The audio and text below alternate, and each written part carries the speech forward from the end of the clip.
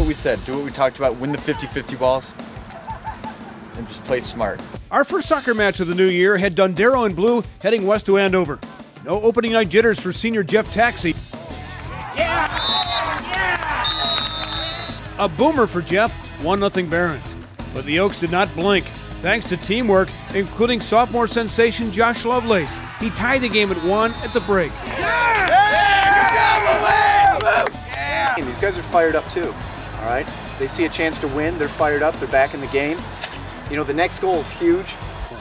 And how huge was the next goal? Well, it was the game winner.